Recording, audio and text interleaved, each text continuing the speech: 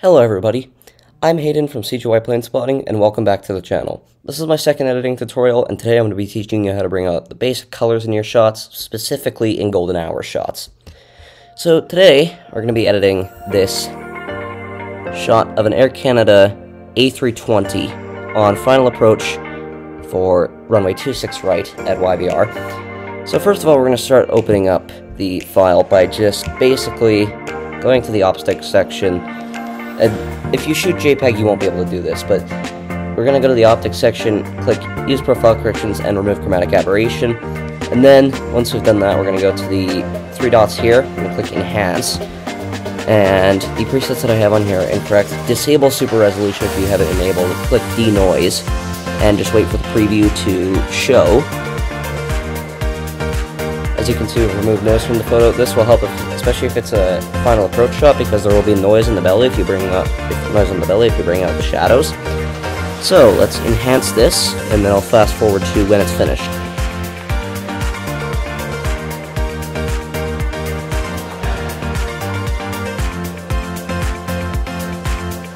Okay, so now that this is finished, we're going to take care of cropping the photo. This, personally, in my opinion, is based off of what you think would look good, but in this case, it all depends on the angle, especially if it's a final approach shot.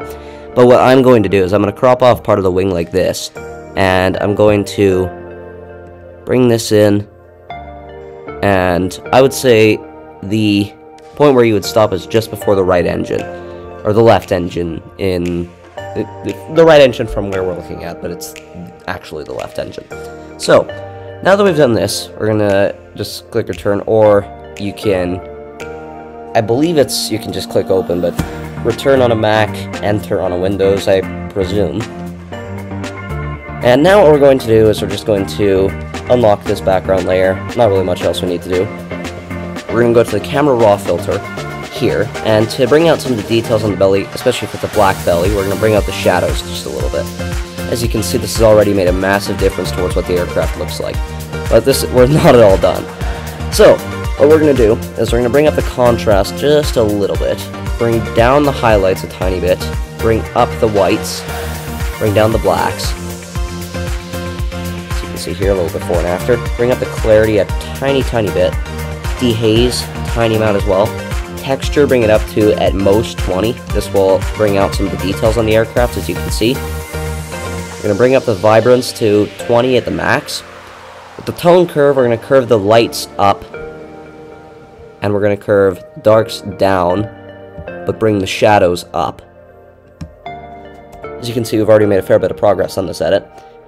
And now what we're going to do is we're going to head over to the color mixer section, and we're going to go to the hue, and you can see how this is not very golden right now, and we're going to fix that. So we're going to go to the hue section, click this little target thing, and we want to click onto this, and then just move the slider to the left a little bit to kind of increase the goldenness of the shot. We're going to go to the luminance section, bring it up a little bit, bring up the saturation,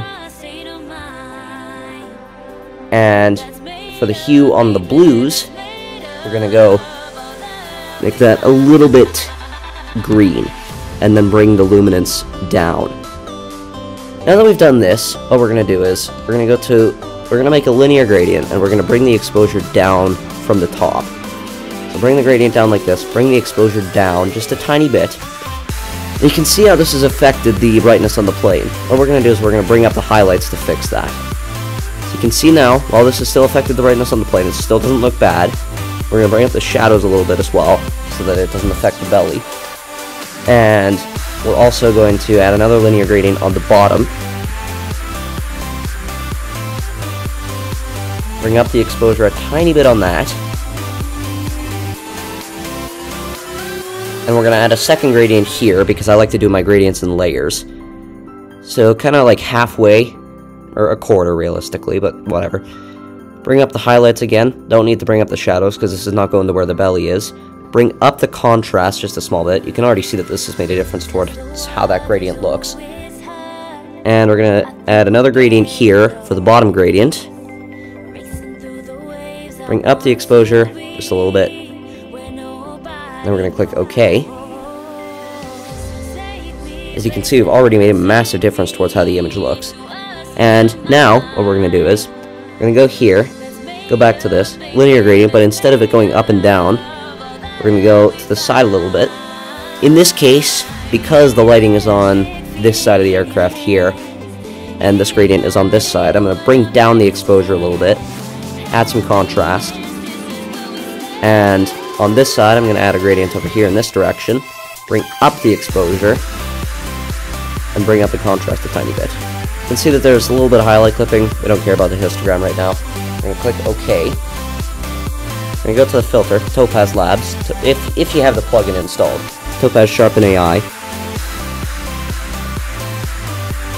And you can just play around with the mode that you're using. I like to have it on motion blur or very noisy because even though it's not a focus shot in most cases, motion blur will still take care of the sharpness that you're missing out on.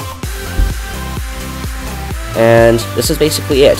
My edits are typically a very quick process that doesn't involve much time that takes on them, so, you know, some people might find this editing tutorial surprisingly short, especially I tell some people that my editing process typically only takes 20 minutes at most, especially on extreme light recoveries, and some of them are quite surprised by that, so, you know, this is, in my opinion, quite a great method to emphasize the golden hour in your shots and add some gradients as well without screwing up the image.